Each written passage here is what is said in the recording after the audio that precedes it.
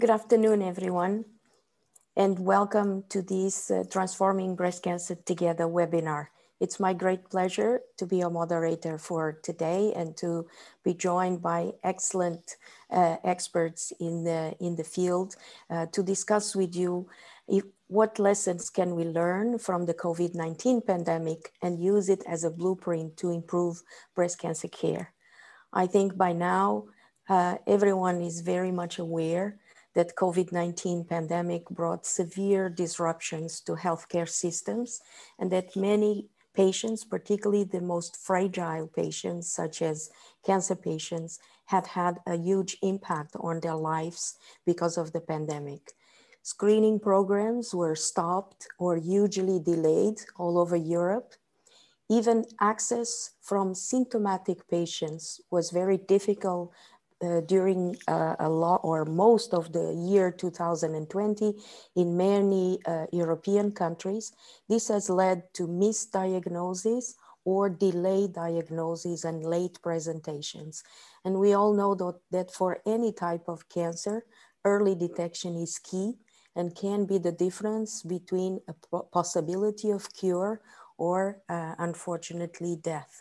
So early diagnosis is key, and it's probably what was mostly affected by the difficulty to access healthcare by European citizens. So this will have consequences in the mortality, and we will see this consequence not just this year, but in the next years to come. However, this pandemic also brought some opportunities and some lessons learned. We have seen the big impact that the use of telemedicine can have. It doesn't solve every problem, but it is a very important ally for us to decrease the number of needed visits to the hospital, allowing the patient to continue as much as possible his or her life. We have also have seen less bureaucracy and much faster implementation of clinical trials. And this has led to a much faster development of treatments, such as the vaccines against COVID-19. And we also saw a much faster approval of these treatments that we very much would like to see as well in the field of oncology. And for that, it was crucial that the research community all over Europe and all over the world got together, but it was also crucial that there was political will to speed up all the process from the research in the lab until the benefit of the patient. So we will discuss a little bit about what lessons can be learned and how can we apply what we have learned for the next pandemics, because unfortunately we are all also aware that it's possible and probable that this will happen again. And personally, I leave with a little bit note of concern because we could have learned already some of these lessons from the first wave to the second wave to the third wave. And this has not happened, at least not uniformly all over Europe. So having set the scene now, it's my great pleasure to introduce our keynote speech, MEP Frances Fitzgerald. So MEP Fitzgerald is an MEP from Dublin, and she is our very dear chair of the Transforming Breast Cancer Together initiative. She has served previously in the Breast Cancer Foundation at St. Vincent's Hospital and also was the vice chair of Europe-Donna. She has been a parliamentary for over 20 years and has had numerous positions that I will not go into the detail, but I would like to highlight that she has always fought very hard for women's rights and gender equality and has been one of the most relevant and first woman being in certain of those positions, and that leaves us very proud and very she has become the Vice President of the European Parliament. So it's a great honor for us to have her with us. And please, Frances, we are very keen to hear you. Thank you very much indeed, Fatima, Dr. Fatima Cardosa. I've heard you speak so often on these issues, and you're such a leader yourself, and indeed the members of the panel. So I'm delighted to be here as chair of the Transforming Breast Cancer Together. And as it says on the tin, it's about all of us working together. It's about frontline physicians. It's about advocates. It's about representatives of the pharmaceutical industry. It's about all of us coming together, politicians, because that's really how we get the best results, in my view, when we have this kind of collaboration. And the whole cancer area needs this and really benefits from this type of collaboration, as we've seen. Fatima has talked about the goal of our session today. It's very much to say, how can we improve breast cancer care going forward? How can we learn the lessons of the pandemic? And how can we use those lessons to advance breast cancer care in the EU? And we have learned a lot. I mean, it's been very tragic, but we've also seen very interesting initiatives. And the question is, as Fatima has said, can we learn quickly enough the lessons of the pandemic so that we improve indeed broader healthcare, but also cancer care? And that is what we're doing today. It's part, of course, of European Week Against Cancer, runs until the 31st of May. And the aim of that is to encourage everyone across Europe to take action to achieve a Europe free of cancer. That's the vision. It's the right vision to have. There is much we can do, a lot more public awareness needed all of the time in relation to symptoms, early intervention, prevention, and so on. But I think it's very timely, a year into the pandemic, that we review the lessons, and we have to analyze what's happened, and then we have to say, how do we move forward? And that's the goal of today. Now, we know that cancer patients, as Fatima said, were particularly affected. The World Health Organization, in its most recent report on COVID, has said that cancer screening was the most disruptive service, 49% of 86 countries. That's very serious in itself, that disruption, because we know what disruption means. It means that there were seriously delayed numbers of delayed diagnosis and cancer treatment, 36% of 86 countries. And the big point, of course, is that everybody was afraid to go to hospitals. And that fear still lingers with all of the consequences. And we have to interrupt that fear. Despite some lingering concerns, despite new waves, new variants, we have to make sure that people get to hospitals and that hospitals have the sort of pathways that give the reassurance that's needed. The European Parliament's Special Committee on Beating Cancer, known as BECA, reached the same conclusion. In a recent report, it said the study concluded that during the pandemic, cancer services were significantly impacted across the entire cancer care continuum, with significant delays or cancellations leading to backlogs. It can be very difficult now to get screening. There are long delays in many places, perhaps not for the most urgent cases, but a lot of the scans have long waiting lists in both public and private services. And we know that breast cancer patients are particularly at risk. Obviously, the WHO announced that breast cancer tops the list of the most commonly diagnosed cancers worldwide, surpassing all other cancers in EU 27 countries. And it's 13.3% of all new cancer cases diagnosed in 2020. So it's 1 in 6 deaths of all cancer care among women, cancer deaths amongst women. So look, we know COVID-19 will leave its mark, and that's kind of, if you like, the analysis of the impact. The question is now, how do we get effective interventions going forward? And how do we make sure that early prevention and early detection are integrated into cancer care across all of our member states so that we can mitigate that potential surge? That's what this session is all about, because we know that delays have to be avoided because they are so serious. So we have to look at continuity of care. 4 months ago, the Beating Cancer Plan was published. I would say politically, there is huge support across the European Parliament, indeed the Commission, and with our commissioners to keep cancer care center stage. And I think that's really important, that that political commitment is there, is very present at present.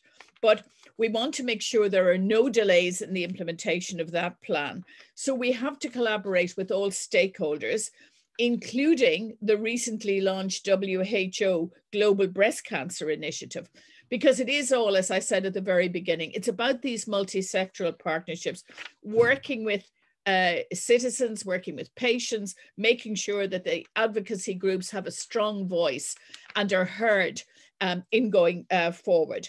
So we want to draw the lessons from the pandemic.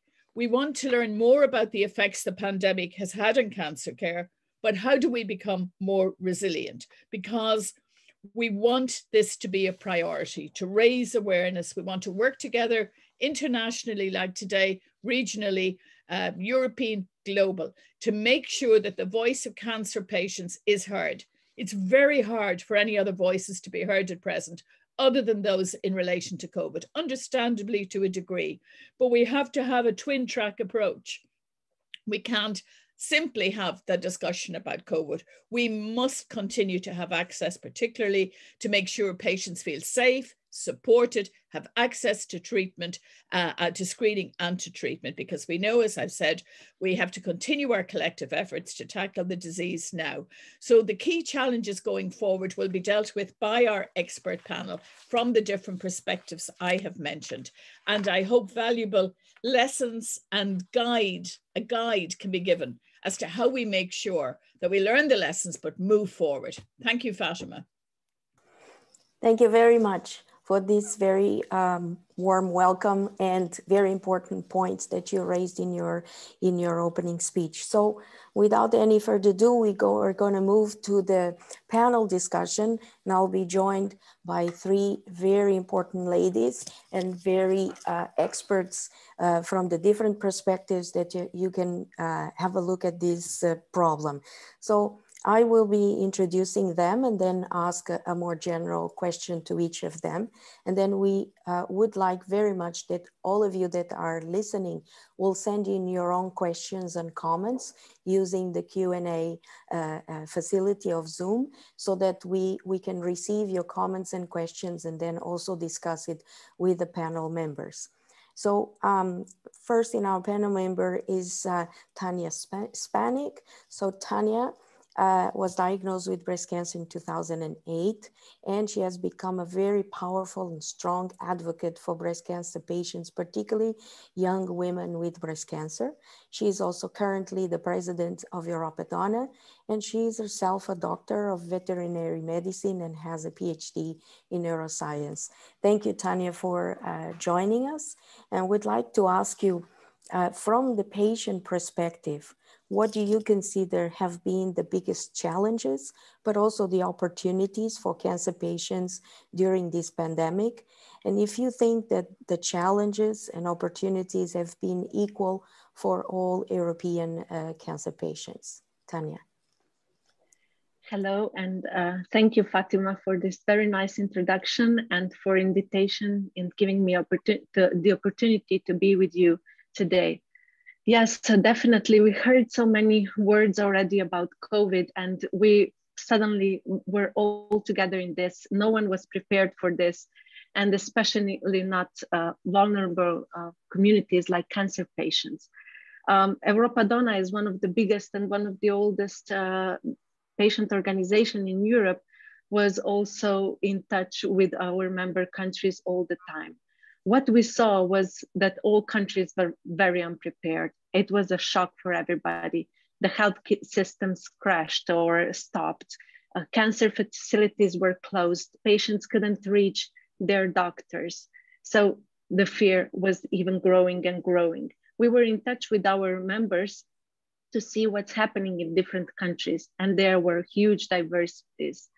But all patients experienced a lot of fear, and even more than normally during the treatment. They were afraid that the treatment will stop. What will happen with them? That the treatment will be delayed or canceled, or the surgeries were delayed or canceled. And this was producing more and more fear and uncertainty. Of course, even as a cancer patient, you are immunosuppressed anyway. So they were even more afraid of getting COVID itself and maybe getting the complication and again delaying the treatment. It was a huge burden on the patients, and not just on the patients, on the whole system. What we saw in different countries, actually the health system didn't provide so-called maybe clean or COVID-free pathways for cancer patients. Some countries luckily done that. I can say for Slovenia, country where I come from, we luckily had the cancer treatment all the time, but we know that many European member countries didn't have the same opportunity. Screening programs, as we already heard, were stopped. At least in the first wave, most of the countries stopped them. What that means, we still don't know. As Fatima already mentioned at the beginning, we will see these numbers and maybe late diagnosis and increase in death rate in years, 10 years from now. So everything was tried to be cut up in the second part of the last year. But as we had a contact with our members, we saw that that wasn't the truth. Maybe it was in some big cancer centers, but not in remote areas, and access to the health system wasn't the same as it was before the pandemic. But there were also some positive sides. Our NGOs, so non-governmental organizations, patient organizations, organized themselves pretty fast. We moved all of our activities online and on the phone. We were calling our patients, we were calling our communities, trying to support them. We saw a huge lack of psychosocial support. So these people were left there alone, so without treatment, without any support, without support to go to for shopping or anything. So we tried to encourage even our countries to organize themselves and to provide more of these facilities. It wasn't easy, but as we saw, women are very, very capable, and they found all different new ways. And also telemedicine, we hear it a lot nowadays, or digitalization in the medicine. COVID was in one way a big push for this. It was developing in the past 10 years, but suddenly in a few months, it just exploded. So everything moved online, on the phone, video conferences, and also some of the follow-ups. Some patients were capable to follow that, some not. Again, our organizations helped the patients to provide even computers, internet connection, educated them how to use these new tools. And not just the patients, even all doctors capable to use it or didn't have enough facility for doing that. So we had really adapt in a very quick time. But here maybe is one of the biggest opportunity, what we can take out, which lesson we can take out of this COVID situation.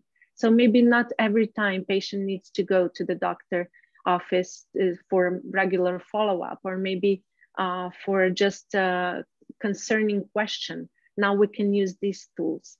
And in many countries, now they can develop an online or a digital prescription of the drug. So the patient doesn't need to go to the doctor's office just to pick the prescription for a drug for another treatment.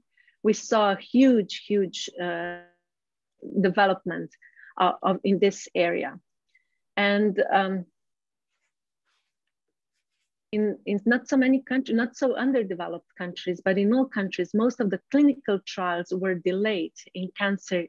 I'm talking about cancer clinical trials, are delayed or put on hold. And also these results we will see in a few years, not just today and tomorrow. Luckily, they moved forward, but they were all on stop. And in some cases, we even don't know what happened with all the patients during this short pause. And one very important community or society of women of breast cancer is BRCA carriers. Even for those women, they are in higher risk, even if they are just the carriers or already their patients themselves. All these special follow-ups were stopped. So no additional screenings, no additional visits. These patients now need to be taken care more carefully. Not to prevent more delays in the detection in progress in these women. This accounts for all patients, not just that, and not just that special group. Definitely what we've learned from this, that we have to maintain and build the capacity of the healthcare system. So when this happens again, we can provide the clean, pandemic clean, in this case, COVID clean pathways for patients, for cancer patients, not just for the pandemic patients. I think that this will be one of the biggest challenge, because we know how rigid and stiff healthcare systems are and how different they are in all the countries. but this will definitely be one of the challenge. And last but not least, I think that the whole community can come up with a very important message that we are not alone, that the whole society found themselves in this situation, and we have to work together. As we saw already here, we have to work, all stakeholders have to work in these situations together, not just patient and healthcare providers, but also the policymakers, industry, and the countries that can provide all the infrastructure for the patients to make it run freely and not stopping again, because this will bring us even more challenges in future years. Without any pandemic, we can get a cancer pandemic rising again, when we suddenly saw that it was maybe already more stable. This is so far from my side. Thank you. Thank you so much, Tanya. Thank you for all the points that are really very relevant. And so we move on to Isabel Rubio. So Isabel is the head of breast surgical oncology at the Clínica Universidad de Navarra in Madrid. She is a very well-known breast cancer expert and also a fighter for multidisciplinary management of breast cancer. She's active in many societies, has many roles. So I'll just pick two. She is the president of EUSOMA, the European Society of Breast Cancer Specialists, and also the president-elect of the European Society of Surgical Oncology. And she's been working tirelessly for the rights of breast cancer patients.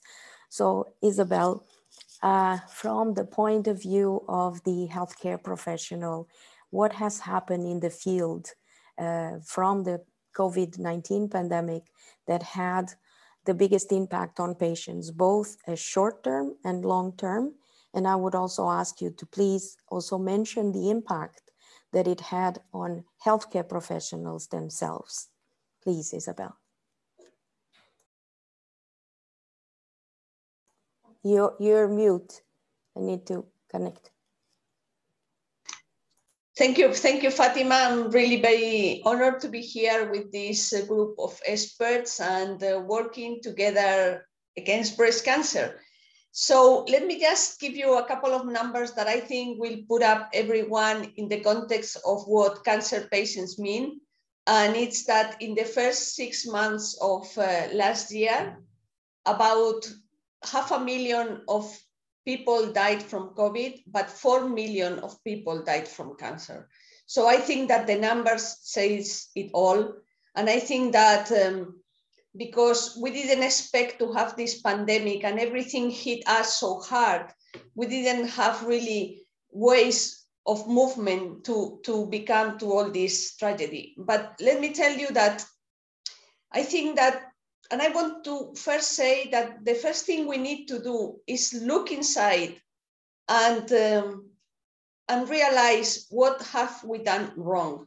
Because I think that, as you mentioned at the beginning, of course we have the first wave, but see, we are in the fourth wave and we are still having the same problems as we had when we didn't know anything about the virus. I think, you know, there are many arbitrary decisions that are being made. And I think that we need to fight this and we need to realize what is that we did that we cannot do anymore. And related to this, I think that one of the main problems in cancer patients has been the screening, but we just keep telling patients or women that they have to go for their mammograms annually or biannually or whatever the program they have in their country. But now, you know, it seems that we are not in a wave, so we are supposed to restart the screening, but the screening is not restarted completely. And there are a bunch of people waiting for the screen that still is waiting for them because they are not going to call them now. They are calling the ones that are coming new. And what is the message that you get to the patient when you do that? The message is, well, you know, maybe screening is not so important. If we can just skip the screening for a year and nobody cares, I mean, we'll just kind of skip it next year because, you know, I don't feel like going for a mammogram that I hate. So I think that the message to the patients need to be consistent. And if we want the awareness of primary prevention, of early detection, we need from our health professionals' point of view, give the message that this still is important and push the governments and push whoever need to push this to restart the screening the way it is and give the message that the women are expecting to have. This is important and we cannot skip it. So the huge pandemic is gone. I mean, we are still living with the virus and we may live, you know, I don't know how many years more, but we need to forget about the virus and go back to our screening programs, to our missing appointments. There are many patients who miss the appointment for the follow-up and it's gone. I mean, they never call them. And I also think that there is a huge thing that we cannot afford to do anymore is that when we have this pandemic or we have another pandemic or whatever we have, we need to call our patients. I mean, when the hospital just crashed and there were so many patients that many people were involved in COVID care patients, but there were many other people who were not. I mean, and in those cases, those people should have called the patients and let them know that everything was going to be okay and we will reschedule you and don't worry. And I don't know, send them some support because at the end, you know, everything was locked down. Nobody says anything and people just are afraid of everything. And I think that it's our mission and maybe our obligation to do all these things.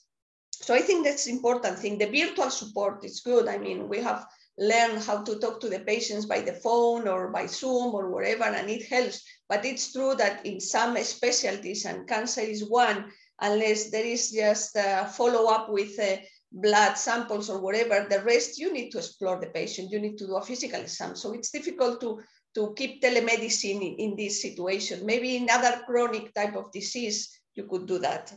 I think also it's important in terms of the health professionals, and I'm talking now about surgical training. I mean, we have for 1 year that none of the residents of the medical students can go to the OR, can do any surgical training because everything was locked down for 3 months. Nowadays, you cannot go to another hospital to learn a technique or to learn from some experts. And I think in that sense, it's good that we have restarted doing simulation models, videos, conferences, so you can learn how to do a surgical technique, a mastectomy without needing to go to the OR. You can do it with a simulation. So I think that in that part, that's good because that can complement the experience of being in the operating room. I don't think it can just supply all, but you know, you can do a hybrid type of training. And I think that in terms of training, that will help for the future generations. I think that, you know, problem with the screening is the most, problem with the appointment is the most. And I think that if we are into the Europe Beating Cancer Plan and we really want to change this, the governments need to start taking care of all the screening that has not been done. And we need to do that now because, you know, it's been last year without the screening. If we keep this year going the way we go, we will have 2 years without any screening, any breast, any colon, any cervical, anything. So I think for me, that will be the most important thing.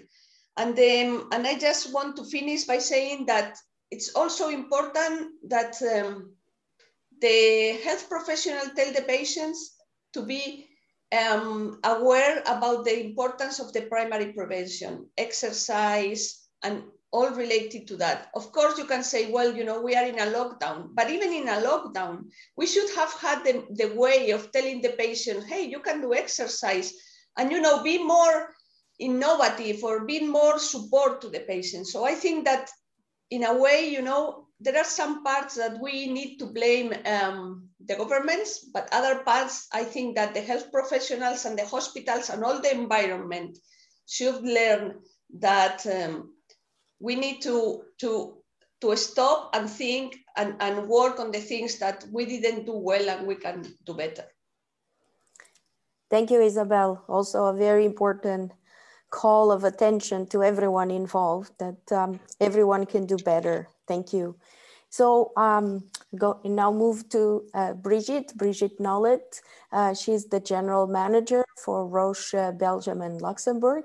She has been working in the pharmaceutical environment for almost 14 years and has very different leadership roles. And importantly, she has worked with many patient groups and has also been involved in global policy, working with global institutions such as the World Bank and the World Health Organization. So Brigitte, welcome to our webinar. Please tell us from your point of view, what have been the biggest challenge, but also the opportunities for breast cancer patients during this pandemic? Yeah, thank you so much for the kind introduction. And thank you for having me.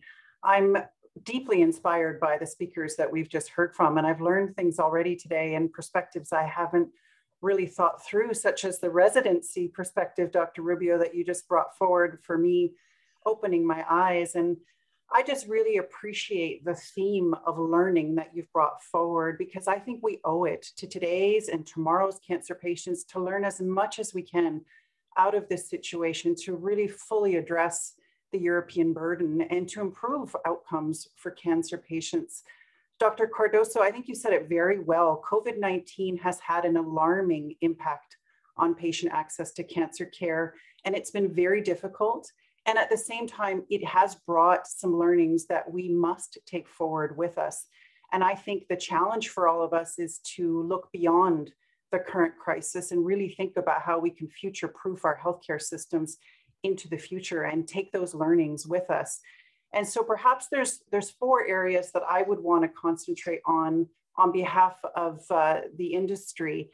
And the first, Dr. Rubio, is in your spirit of consistency that you talked about, and that is the importance of testing and diagnosis. And I think every speaker has referenced it, and I think it is that important for all of us.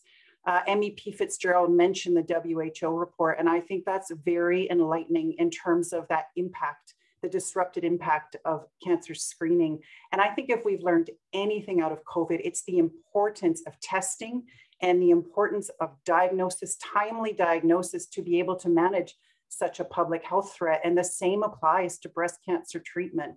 How do we work together to really ensure that breast cancer screening is a pillar in that work, and that we are thinking of all of the proper diagnostic tools, from biomarker testing to genomic profiling? How do we work to make sure that patients are able to get that screening and then access the most relevant medicine for them as they go forward?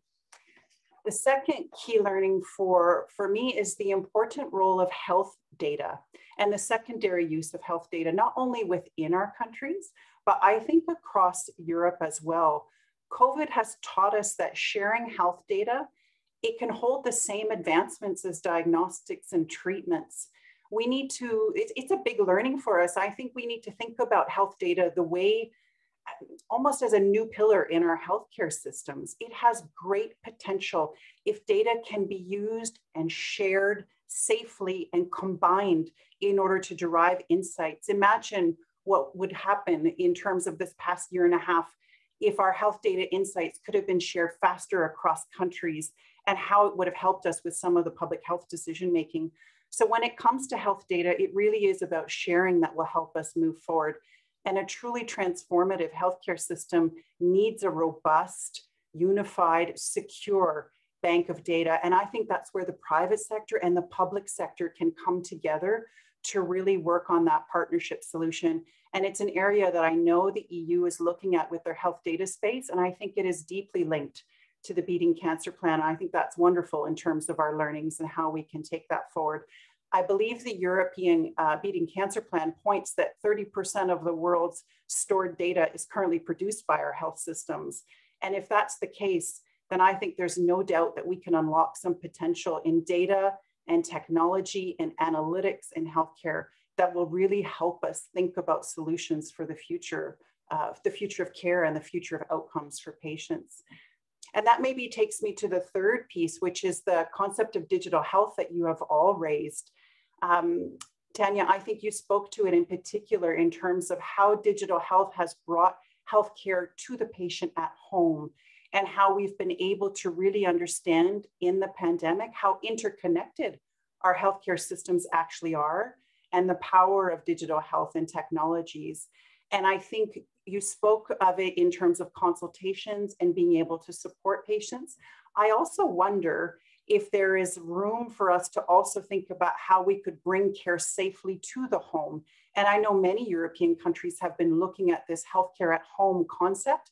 I know we are in Belgium as well. And I think that this is something that we can learn and continue to explore. How do we safely bring the medicines to the patient as well, so that they can continue to move forward and we can continue with adherence? Now, that doesn't replace face-to-face consultation, and Dr. Rubio is quite correct. That will always be a foundation of care, but how can we help really think through how digital health can find its place in the patient journey, and how clinical informatics can help advance healthcare? I think that that would be wonderful. And one of you mentioned as well clinical trials. And I know digital health has also been a real learning for us in terms of even running clinical trials remotely. We've learned how to do in the past year and a half, which we never would have imagined being able to do previously. So it is something that we have to continue to evolve and learn, but it is something that we take with us as a big learning. And that maybe takes me to the final point, Dr. Cardosa, which is the concept of regulatory efficiencies. And one of you mentioned, you know, not only are there new diagnostics and new treatments and vaccines that were brought forward in COVID-19 in record time, regulatory approaches and new processes also evolved with us, so that we could ensure, working with government, we could bring forward these new healthcare solutions. And as someone who started her career in the Canadian federal government, you know, I know the importance of sound policies and processes. And I think the question is, what did we learn, and how do we take that forward in our drug development, and also in the way that we bring forward medicines with the public sector to society? And so that concept of regulatory approvals, you know, with COVID-19, we saw really interesting sped up regulatory approval times without compromising safety and efficacy. And that was done by working with the public sector, with our regulatory experts, in terms of early dialogue, rolling submissions. And these are things we can take with us in terms of new cancer therapies. How can we take those learnings and apply them to new medicines, new health, breast cancer treatments, and ensure that we're bringing the best possible care as fast as we can? So those are the 4 lessons, Dr. Cardosa, and I'm just going to conclude with where MEP Fitzgerald concluded. She spoke to collaboration, and I think that where you have all of these speakers together today, I think you have that essence of collaboration among all of us. In a public health crisis, it is all about a common purpose, and I think, and I stand on behalf of the industry to say that you have our collaboration in the fight against breast cancer, and we're really looking forward to continuing our work together in the future. So thank you for your time. Thank you very much for your points, and those are very important. And I will perhaps now launch a question that any of you could answer, but I would ask MEP Fitzgerald for her thoughts on this. So we have heard very important in the lessons learned that if we are all with the same goal and we want to speed up all the different steps of a process, so clinical trial done faster with less bureaucracy, less demanding for the patient, also regulatory approvals faster without compromise of what is necessary for the safety. And then also that implementation in the different countries, because sometimes we have regulatory approval from the European agency, but then it lags in all the different countries, with some countries having very fast access and others taking, for example, my country, where on average, a treatment reaches more than 2 years after EMA approval, it is approved in Portugal. So how can we, as a group and the community, how can we help the policymakers and politicians to make these learnings implemented so that we can now use them also in the oncology world? What can we do? What can be changed and make these so that we don't go back to what we were before the pandemic?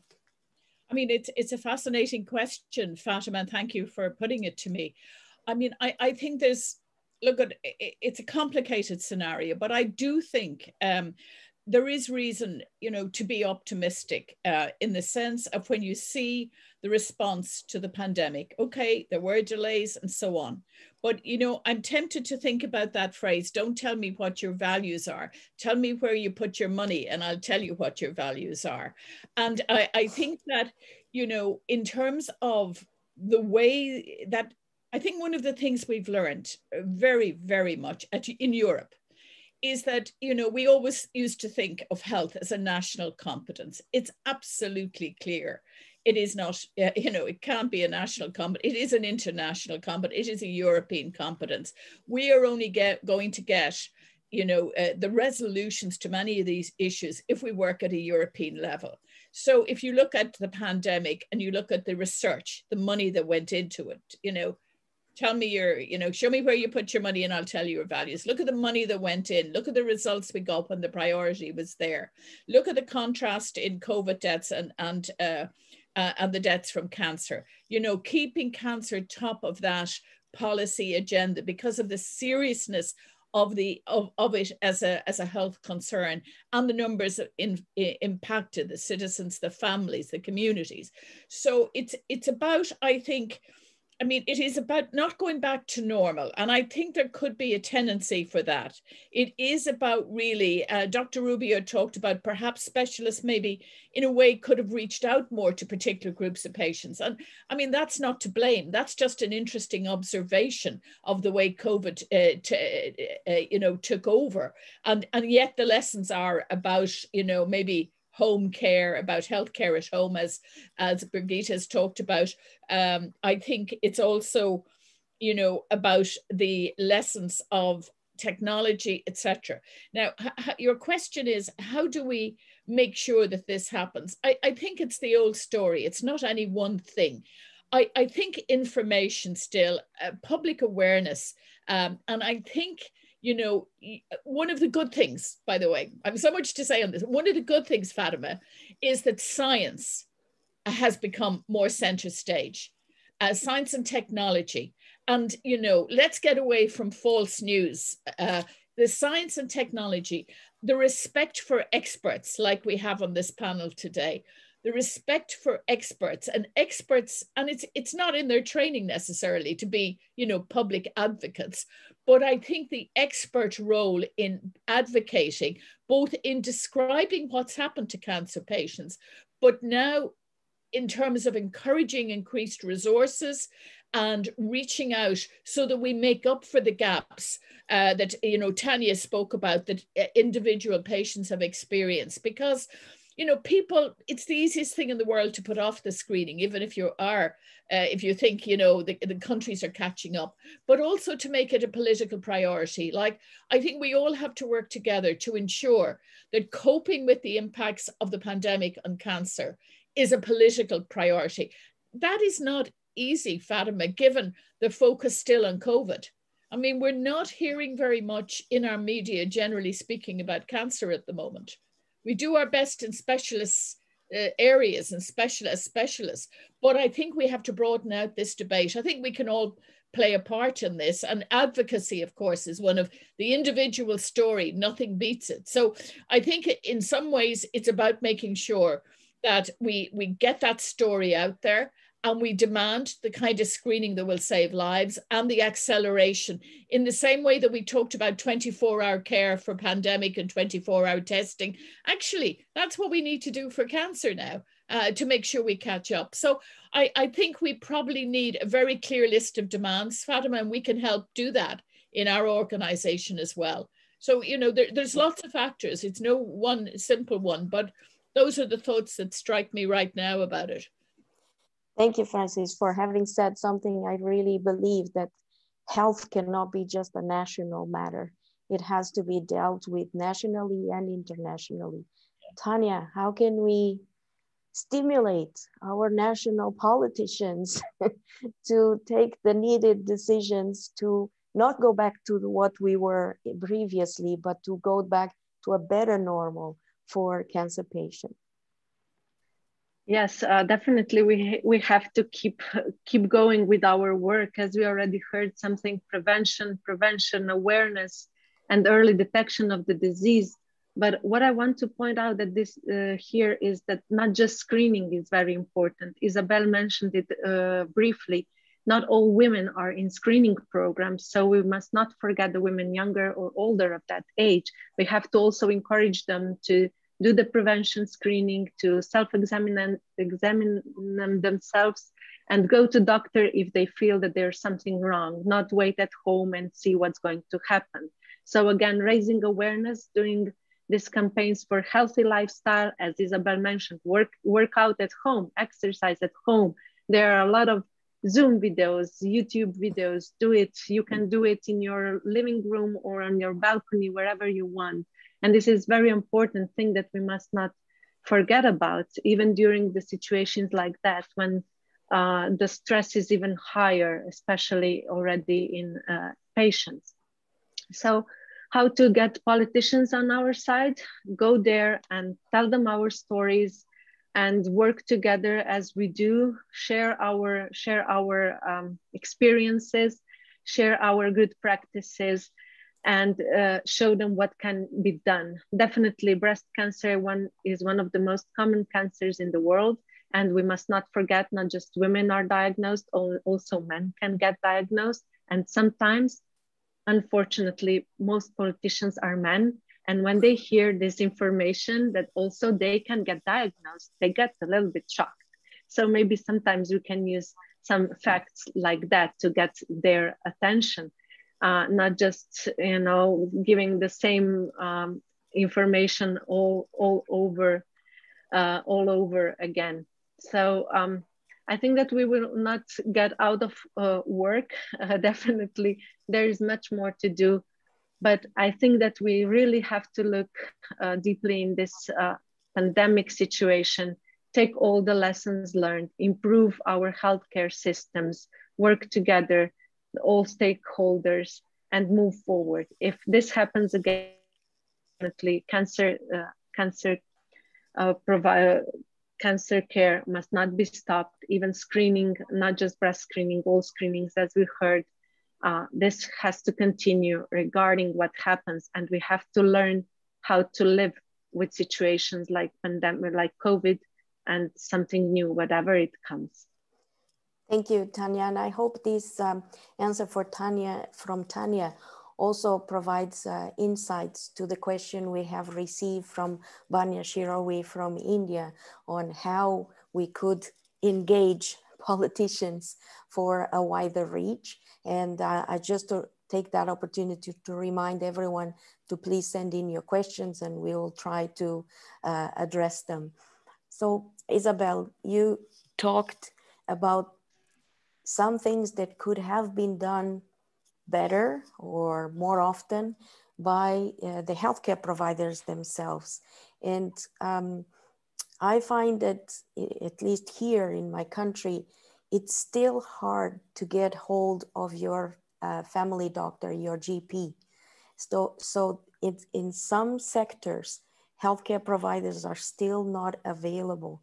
What can we do to increase that? Because we all know the crucial role that GPs have on both prevention, screening, early diagnosis. So how can we stimulate them to go back to work with full time and full dedication?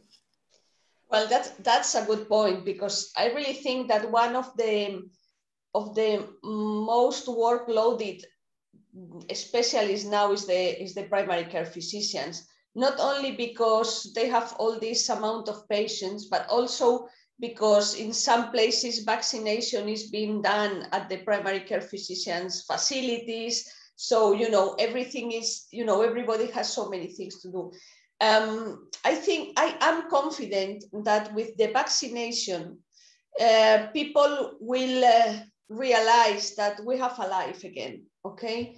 And I think that one of the problems for patients, healthcare professionals, for everybody, is that we've been so afraid of everything that we don't really care about anything. We just care about the virus. We don't care about politics. We don't care about the different regulations. We don't care about anything. We don't care about, well, you feel bad and well, let's wait because. So I think that with the vaccination, I hope that we as patient advocates, healthcare professionals, policymakers, politicians realize that we have a life beyond the virus.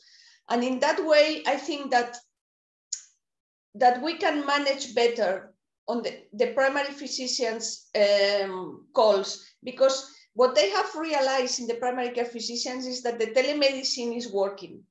So there are many chronic diseases that you know, they just go, have the blood pressure taken, have the blood drawn, and they just talk to the doctor. And I think that in that way, the telemedicine in the primary care, it's gonna work much better. But I also think that in a way, we all need to make awareness of all the things that we need, and make awareness of how to prevent breast cancer and other cancers, and make awareness of other issues in life that we are now missing. So let me say that I think that people are now still a little bit asleep and just frightened, but I think that as soon as the frontiers are open, that we can travel, that we can go there, come and forget a little bit about this, I think that we can go back to raise awareness. Patient advocates can still be asking for more resources for all the healthcare programs that we need. So I think that in that way, we just need to pass the summer. And I am confident that, you know, everybody will be more energetic and wanting to do. And just one thing, we need to get benefit from the Europe Beating Cancer Plan, because that's an European thing, but I don't want that European thing to stay European. We need to find a way that all those regulations, recommendations, guidelines, everything gets into the national programs. And I think that that's, for me, the implementation is one thing that we will need to make sure that it's going to happen. Because if not, people will be really disappointed that we have lost the opportunity to implement what the European Beating Cancer Plan is recommending in the countries. Thank you, Isabel. I think that's a very crucial take-home message, is that we finally have a European cancer plan, but now we have to make it our own in each individual member state. And who knows, perhaps this plan can also be a sort of inspiration for other countries outside Europe. But it's a huge step forward, and we need to implement, all of us together, that plan in our individual countries. So Bridget, one question for you regarding the role of, or the role and also the enthusiasm of the pharmaceutical company partners on speeding up the process of clinical trials. I'm concerned that we might go back to what it was before the pandemic. And there is a very interesting publication about not making being a cancer patient a full-time job. So cancer patients are not patients, being a patient is not their job. They have their own professional and personal lives. And sometimes when you are in a clinical trial, it seems that it is a full-time job. You are all the time at the hospital. So do you think there is a willingness from the pharmaceutical companies and also from the regulators to help facilitate inclusion in trials and make them more patient-centered? I think that's the opportunity in front of us, is that we've learned in the past year and a half that we can, despite the disruption that we saw, particularly in wave one, we learned how to use technology and really move forward with our clinical trials remotely. And these are learnings that we can take with us into other disease areas. And I think to the questions that you've asked about how can we work at the country level, I think that these are learnings that are both European-wide and country level. We are and we can work with our regulators and our public sector colleagues to really understand how to take a learning like that, remote clinical trial development, not every aspect, but a lot of those aspects in development can move forward in that way, and how can it become the most efficient as we can make it into the future. So absolutely, I think that you've highlighted one of the key opportunities to take with us. And if I can just reiterate and also just support the comments that have been made, I think that the Europe's Beating Cancer Plan is also a real opportunity for all of us as collaborators. And that's the one thing we can take with us across Europe and within our countries. How can we all partner together to help make that a success? And even the EU health data space and the leadership we've seen from the EU in health data, how can we link that into the cancer plan and make that come to fruition? These are big opportunities, because I think screening, as you pointed out, was important, but equal access to healthcare solutions across Europe is also a fundamental value and a fundamental objective we all have. And how can we work together to really think that through on behalf of those suffering from breast cancer? So thank you for the question. Thank you for the opportunity today. I'm really inspired by the passion of the group. Thank you very much. And time flies when we are having fun. So we're about to finish our webinar. I want to thank Isabel and Tanya that have been answering to some of your in the Q&A part. Some of them were very specific, but I think we've highlighted most of the important comments that you made. And we hope that nobody from the attendees was left without an answer to their questions. And it's my role now to summarize in 2 minutes what we have heard and what we have to do for the next few years. So I will ask the help of the organizers just to put up the slide and to tell you that we, as Transforming Breast Cancer Together, have renewed our call for change and call for action.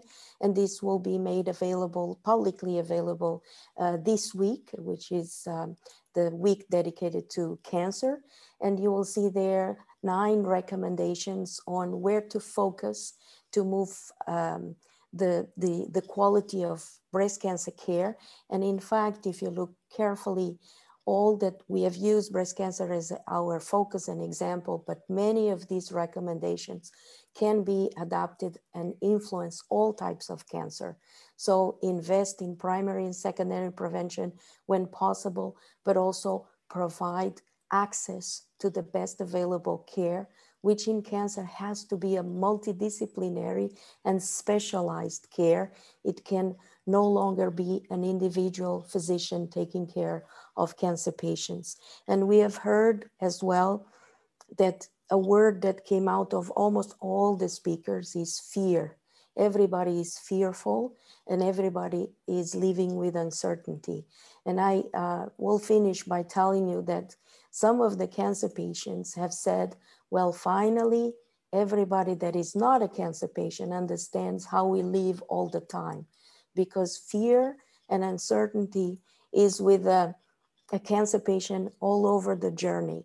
And so I think that the whole world can now understand better what it means to live with cancer, to live with metastatic cancer, for example, that has no cure, or to live with the uncertainty that the cancer can come back, that you can have a relapse. So our call is mostly that, okay, let's continue to fight all the diseases, but let's not forget the one that kills the more European people, and that is, of course, cancer, which is even in the majority of European countries, overcoming cardiovascular diseases as the most important cause of death. And this is not going to decrease. The expectations is that very, very soon, in less than 10 years, 1 out of 2 Europeans will get at least 1 cancer during their lifetime. So I hope that we all get together, and in our group, we are certainly all working together, looking into the problem with different eyes, the eyes of the patient, the eyes of the professionals, the eyes of the companies, the eyes of the policymakers and politicians that have the power to make the changes happen. So I hope that we can fill everyone out there with this willingness to collaborate. And I'll finish like Francis has said, collaboration of all the stakeholders that are needed so that we can really make a change for breast cancer and all cancer patients. Thank you, Francis. Thank you, Tanya. Thank you, Bridget. Thank you, Isabel. And thank you to all that have provided the technical support for us to be here today and all the attendees. I hope this was useful for everybody. Thank you. Thank you, Fatima. Thank you. Thank you. Bye. Thank you. Everyone. Goodbye. Bye.